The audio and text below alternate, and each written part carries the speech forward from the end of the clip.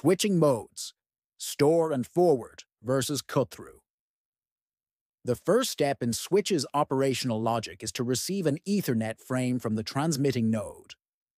Depending on the type of switching methodology in use, the switch needs to receive and examine a different number of bytes before going to the next operational step and ultimately switch the frame to the outgoing port or ports.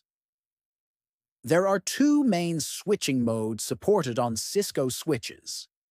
Cut-through mode, which has two forms: fragment-free switching, fast-forward switching, store and forward mode. Both switching modes base their forwarding decisions on the destination, a MAC address of the Ethernet frames. They also learn MAC addresses and build their MAC tables as they examine the source and MAC address, SMAC fields in the Ethernet header as frames are being forwarded.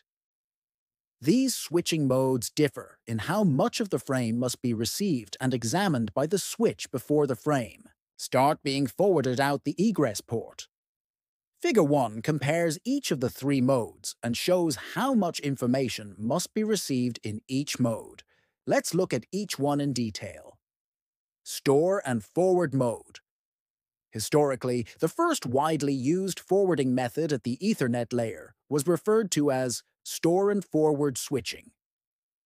In this switching method, the frame has to be received entirely before a forwarding decision is made based on destination MAC address lookup. Once received and buffered, the switch will compare the FCS field of the frame against its frame check sequence, FCS, calculations to ensure the integrity and correctness of the data. If the CRC values don't match, the frame is marked as invalid and dropped. If the values match, the destination and the source MAC addresses are examined before the frame is forwarded. His method creates higher latency than the other three and discards frames smaller than 64 bytes, runts, and larger than 1518 bytes, giants, by default. Figure 2 shows an example of a switch receiving a frame and validating its integrity. Note that it is first received in its entirety before the next actions are performed. Cut-through switching.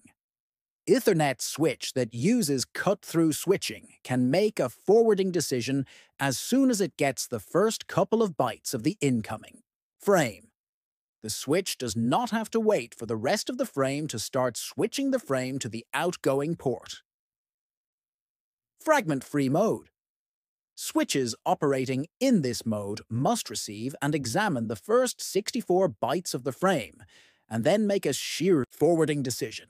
Why they need exactly 64 bytes? In an Ethernet LAN, collision fragments are detected in the first 64 bytes. This switching mode is no longer widely used these days, so we only mention it for reference. Fast-forward switching, referred to just as cut-through. A cut-through switch can make a forwarding decision as soon as it gets the destination MAC address of the frame, which means it needs only the first 6 bytes. It does not have to wait for the rest of the Ethernet frame to make its forwarding decision. An example of this behavior is shown in Figure 3.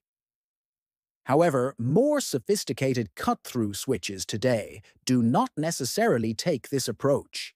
They may parse an incoming frame until they have enough information from the frame content to perform all additional features. For example, if there is an access control list, ACL, configured on the interface, the switch must receive the frame up to the IP and transport layer headers, 20 bytes for IPv4 header and 20 bytes for TCP header, to match the information there against the interface access list. This means a total of 54 bytes up to that point.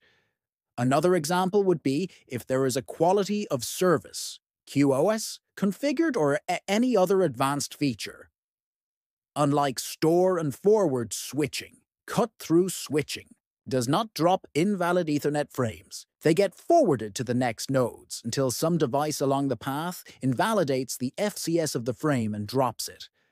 A primary advantage of this switching approach is that the amount of time the switch takes to start forwarding the packet, referred to as the switch's latency, is way lower than store and forward switching. Configuring and verifying switching modes. Most modern switch platforms come with cut-through switching mode enabled by default. You can check that using the Show Switching Mode command. If you want to enable the store and forward mode, you can use the following simple procedure.